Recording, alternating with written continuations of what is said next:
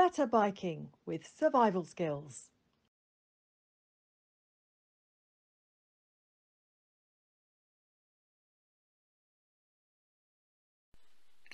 What is the science of being seen? The science of being seen, or SOBS for short, is a presentation that was originally created by myself, Kevin Williams, for Kent Fire and Rescue's Pilot Biker Down course.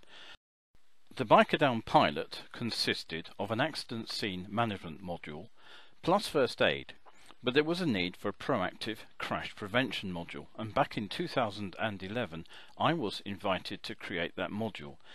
Over the winter of 2011-2012 I came up with the basic concept that became SOBS. SOBS is a three-part and in-depth investigation of the most common motorcycle crash of all, the sorry mate, I didn't see you, or SMIDSY collision. Drivers have been told to think bike since the 1970s, but the sad fact is we continue to have these crashes. My aim is to give riders a better understanding of how, where and why these collisions happen, and to offer simple and practical strategies for staying out of trouble.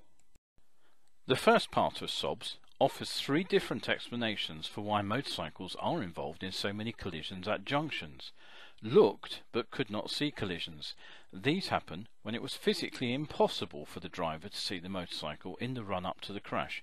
Reasons include the ease with which motorcycles are hidden by the car structure itself, sometimes called beam at blindness, as well as other vehicles and roadside infrastructure. This problem accounts for around 1 in 5 of all collisions. Looked but failed to see collisions account for around 1 in 3 crashes.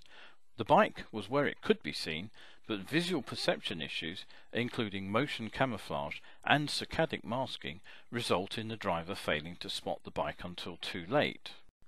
Looked, saw, but misjudged speed and distance.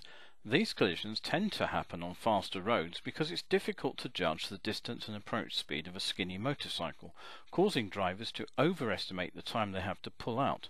This error accounts for around 1 in 3 crashes. The second part of SOBS takes a look at passive safety conspicuity aids, high-vis clothing and day riding lights, and explains why they have proven much less successful than was predicted. Yellow is not always a good choice, and most riders involved in junction collisions now have lights on, yet SMIDSY crashes still happen. Using the research into conspicuity aids, I make some suggestions about what colour to wear and how to use lights more effectively. The third and final part suggests some simple, proactive measures to avoid being caught up in a SMIDSY collision in the first place, and alerts riders to the forgotten crash with non-coming driver turning right. I also point out that a SMIDSY is a two-to-tangle collision. Yes, the driver makes the initial error, but the collision will only happen if the motorcyclist rides into it. And lastly, I explained that many collisions could have been avoided if the rider had taken effective evasive action. Our team at Kent Fire and Rescue was honoured with the Prince Michael of Kent International Road Safety Award in November 2012, and subsequently Biker Down, including Science of Being Seen, was taken up by National Fire Services. SOBS went on to gain international recognition. I've twice been part of an international team of speakers on the nationwide Shiny Side Up Rider Safety Initiative in New Zealand, travelling around that country. I've also been a virtual speaker for the online version. SOBS has also been delivered as part of the Rev Talks series in the US in 2020 and to an online audience as part of the Powered Two-Wheeler Safety Fortnight in 2012. Most recently, SOBS featured in an online article by Devitt Insurance. I continued to deliver my own presentations for Kent Fire and Rescue. The last was in February 2020, before Biker Down courses were shut down due to the COVID-19 pandemic. Sadly, my personal involvement with Biker Down is at an end, but the science of being seen lives on. I travel out to clubs and rider groups around the UK in person to deliver SOBS, and regularly deliver the full presentation, plus other talks online.